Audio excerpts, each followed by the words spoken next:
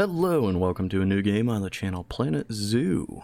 So, looking down here, this zoo's doing pretty darn well. Lots of cash, lots of conservation credits. Of course, the conservation credits carry over throughout franchise.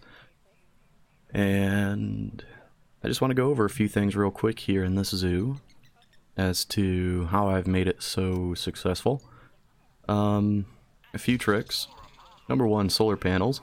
As long as you can keep them maintained, they are incredible because they have no running cost, as opposed to like the Transformers. They've got like a $2,000 a year running cost, right? They do have a smaller radius, but they have no negative influence either, so you can put them anywhere, and they'll be perfectly fine. As long as they got sun, I believe. I don't think you can put them in caves and stuff like that, which... this zoo is not my first zoo. This is probably like my 10th zoo I've been playing around with, and the reason for that mostly is I've been restarting zoos because I've tried to do a lot of different tiered zoos and stuff, and it just doesn't work out that well. Like, it gets pretty crazy trying to switch between exhibits and trying to build on top of other ones, and it's just a freaking nightmare in general. So... got almost everything researched in this zoo, it looks like. Yeah. Just about. Let's check that vet research, actually. I think there's still a few things in here.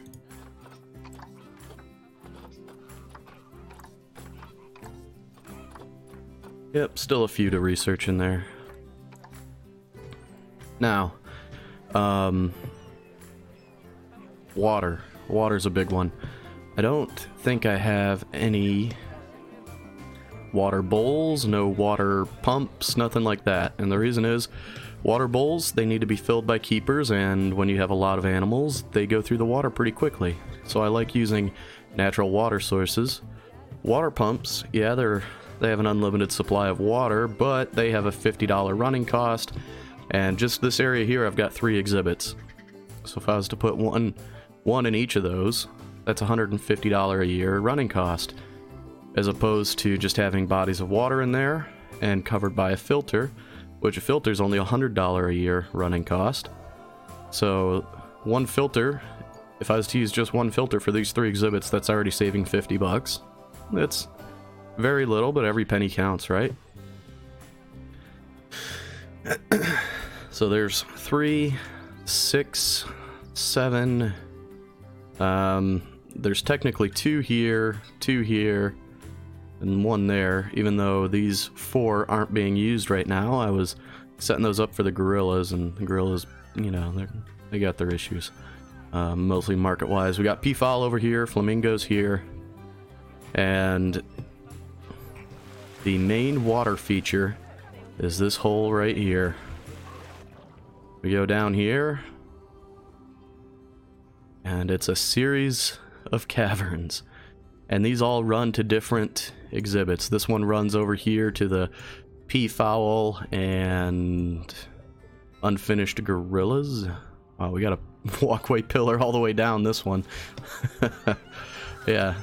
So all the water, all the bodies of water in every single exhibit is connected. Over here at the tortoise, you can see I got the well down to there. And in here, the tortoise exhibit, where is it? It's right over here. Yeah, one there, and those connect up. Yeah. Speaking of tortoise, there's some of my beautiful artwork. I haven't really decorated. I've kind of done this exhibit for decoration. Still some more I could do. I started doing some vines and stuff, but the X hotkey wasn't working, so I gave up. And yeah, I never really continued on with it. Which this zoo I'm not really using so much anymore. Oh, and yikes. Yeah, there we go. Peafowl exhibit. We got disease like crazy going on here, and the reason is because there's 63 of them in there. Yeah. I already pulled my best peafowl out, pulled my best tortoises out, and I've taken them over to a new zoo, which I'll load up here in a minute.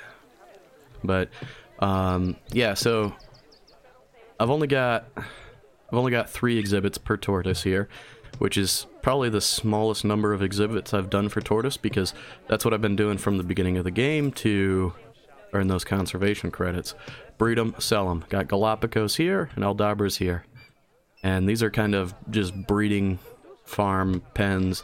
And what I'll do is I'll have a breeding set in here, breeding set in here, breeding set in here.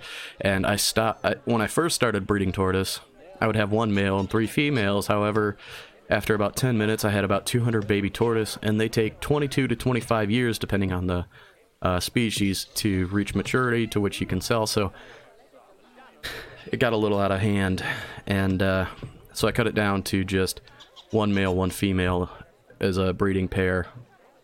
And in this setup, I had a breeding pair here, here, and here, so 3 different pairs, and I would rotate them out through the generations, which they live for, well, I think the youngest tortoise I've had die of old age was like 111, and they go all the way up to like 160.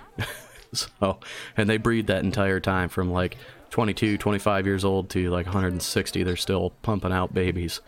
And you can see, even still, there's a ton of babies in here and a ton of babies in here. And what I would typically do is move all of the babies into here that I didn't want. Like, I would select the best baby of each gender and keep them in here. And then when the next generation comes out, if there were any better, swap them out and just keep the best baby in each of them. And then once they reach maturity, when I say the best baby, I mean they would have to obviously have better genetics than their parents. And if that were the case, once they reached maturity, I would offload the parents and then move them about.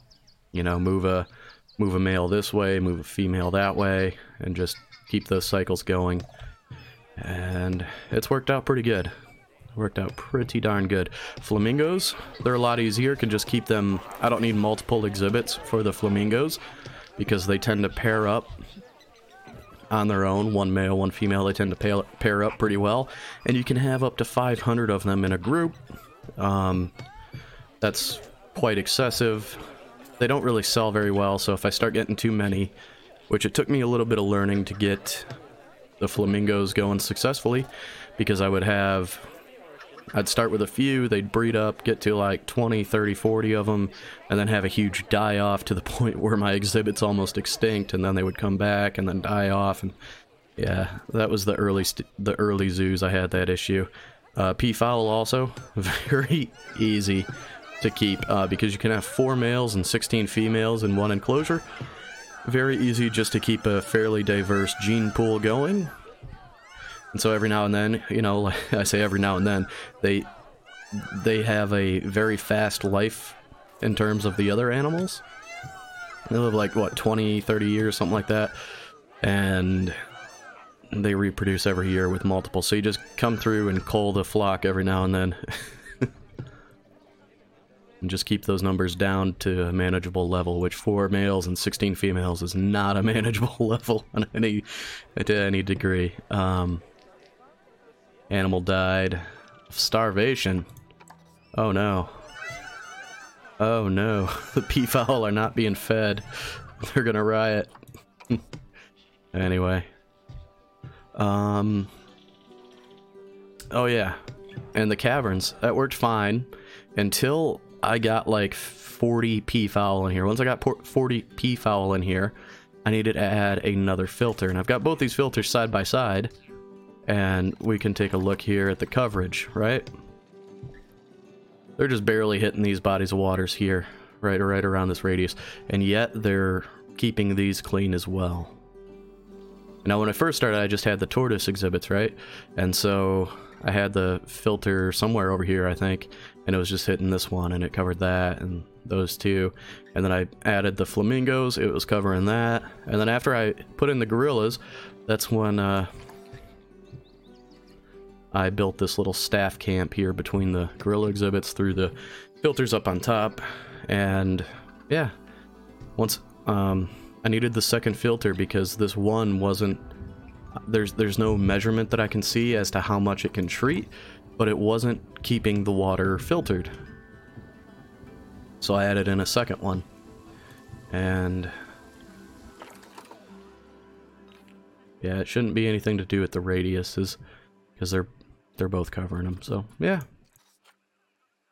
There is that. And, yeah. I was over $1 million with just tortoises. It was after that I added in the flamingos and the gorillas and all that, and it did pretty well for my income. Peafowl's complete. All right, we don't need to research. We don't need to do any advanced research on the peafowl. They are prolific enough breeders. But what were we gonna look at? My finances here. Yeah, making like 50,000 a year. It's pretty good. Pretty good money. So yeah, this is a zoo. I'm not really active in right now, but not gonna close it. It's doing too darn good.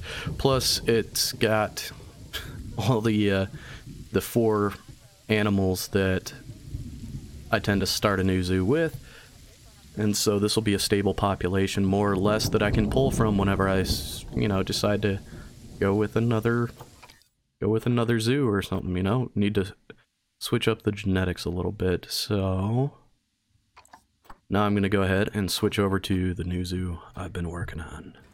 Here we are, the Zulag. Yes, this is a zoo I've just started a few hours ago, and so the decoration is nowhere to be seen. Right now, I've only got tortoise, which I've actually got 4 tortoise enclosures each. For each species. I've got this walk-in one. This is, as of right now, strictly just for dropping the babies in. And then I've got 3 breeders. And that was a Galapagos, and just the exact same thing going for the Aldabras. And just a crazy amount of babies. We're at year 16. I haven't had any tortoises mature yet. I think it's at like 22, 23 years, the Galapagos, they mature. And then it's like 25, the Aldabras mature. But I've got something set up here. Here's my some shops. Got Chief Beef, Info Center, and drinks, as well as some seating area. And this is a walk-in exhibit. This is going to be the flamingos. Alright? And then on either side of that, I've got the walkthrough exhibits set up. Those are going to be peafowl. Let's see. We got peafowl 1 and peafowl 2. And here we've got the flamingo grill. Okay, so the Zulag, you can kind of see the name. It's a very prison-like setup. The walls are still low. They're going to get built up. It's all going to be... This is all going to be enclosed, sort of deal. I mostly only used breeze block, and I just started using some of the classical stuff here because I just got it unlocked, as well as New World. Yeah, just got to go through the research with every zoo. And so they all kind of start with the same building pieces. Now, another trick I didn't mention before, and the same is true in that other zoo I had, I'm not using any of the barriers. They're all null barriers. I'm using null barriers, habitat gates, and guest gates. And because of that, my mechanics don't have to worry about repairing fencing. I don't have to worry about animals escaping because fences deteriorate and the mechanics, will stop by every like 20 years or whatever. So there's no deterioration, animals are secure. Just more cost effective that way, because then I can have fewer mechanics to maintain the solar panels, the many solar panels I'll need. As well as do research. And I'm kind of falling behind on managing the tortoises because I've been focused on building this up, and I've just been leaving time run. Now, what I wanted to do first here, let's take a look at our... yeah, they're failing, because I've got both of my... okay, that's not good. That keeper hut's without power. Both of my mechanics are... Both keeper huts are without power now. And that's because I've only got 2 mechanics, and they're both researching. So they aren't making their rounds repairing stuff. That's an issue. Now the other thing to keeping costs low is keeping staff costs low, because staff are easily the most expensive, shall we say, resource in the game. So I've only got 3 vendors. I could definitely do with adding in 2 more vendors, just plopping them down, and then they'll swap out whenever those guys go on break. Really probably 1 would be the most optimized, 1 extra vendor.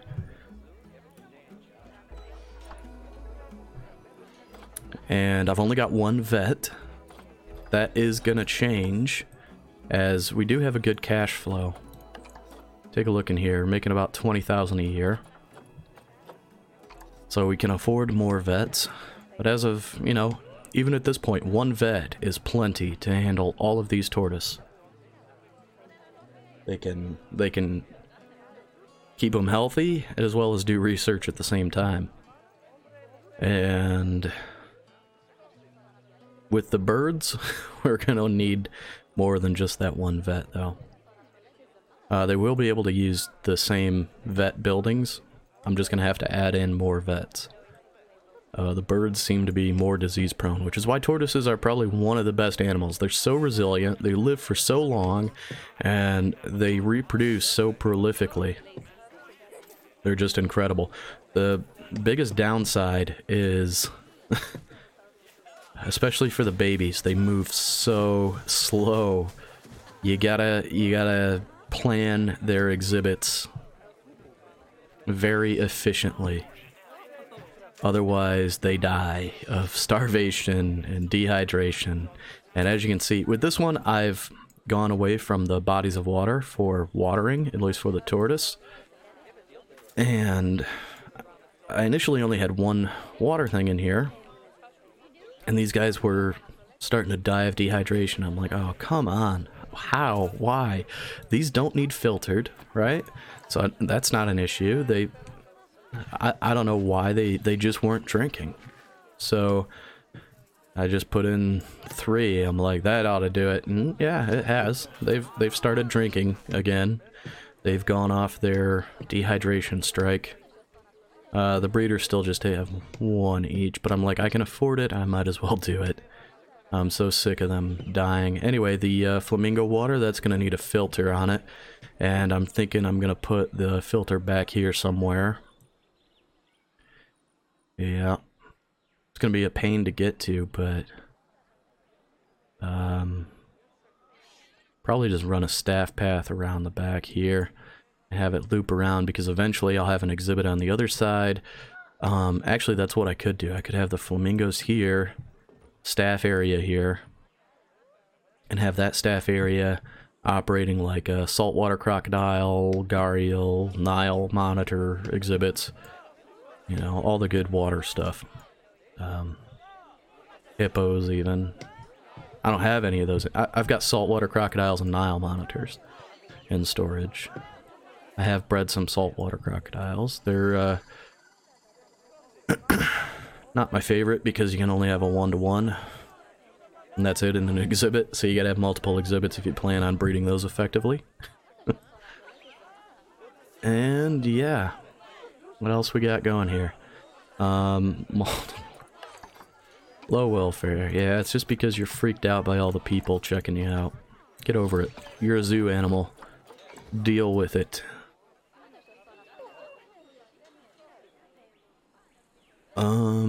Let's see. Yeah, I'm becoming a little callous to animals. They've, I don't know, it's like game bugs or stuff, or even game mechanics that aren't explained in the game and have no measurable value, that have really irritated me with this game and driven me a bit nuts, and maybe caused some resentment towards some animals. Like, there's been many points in time where I've really just wanted an incinerator to toss a bunch of baby tortoises in. Just because they're too much of a burden.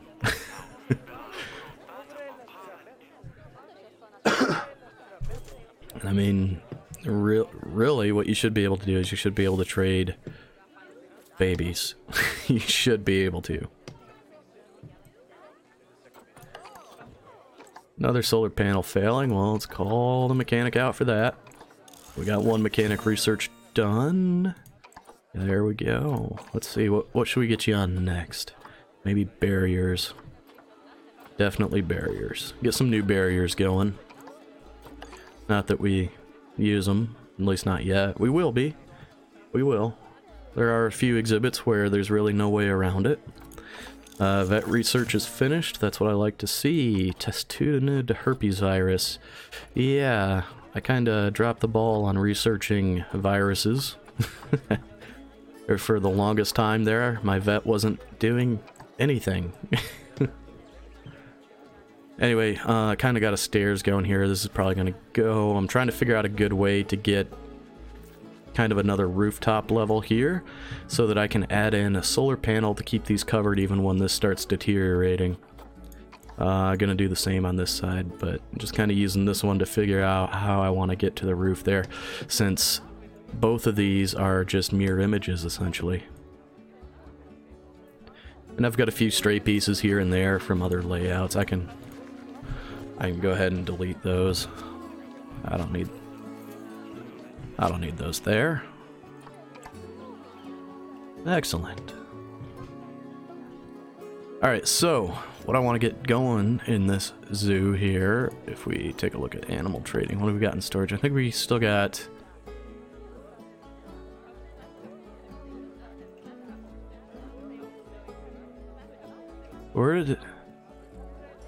Where did all of these babies come from? Wombatcher Labs? Huh. They just appeared. Okay, so we've only got one Aldabra tortoise in storage left, which is good. He was set up to be a breeder. I'm not exactly sure I'm going to need to use him. Let's get rid of that, and let's check the Galapagos. How many...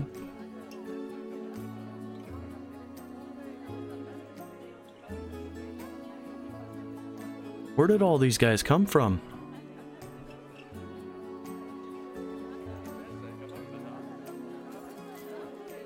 How did this happen? How did babies end up in the trade center? That's very strange. I'm gonna have to sort that out, but no. What I want to do first... I don't think I have any flamingos in the trade center, do I? I still gotta pull some of those out. Yeah. And peafowl, that's what I'm after.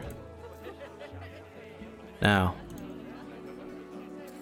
this one here, it's an albino. It's got terrible immunity gene, but longevity gene, look at that. Oh, perennial. This guy, I want to breed like crazy. And he's not one of mine. I bought this one. I bought this one for like 12 conservation credits, I think it was 12 or 13. It was something ridiculous. Yeah, he's worth 12. I'm pretty sure that's what I bought him for. Just ridiculously cheap, because peafowl, they are worthless. They're pretty much worthless, but they're very fun, very cool. And then all these others, these are the best ones I had in Wombatcher Labs. Let's zoom out because people are really loud. Maybe we should put up some quiet signs so people will stop talking so loudly. Oh, these tortoises. Alright, let's go ahead and pause real quick. And so here's what I'm thinking. I'm thinking...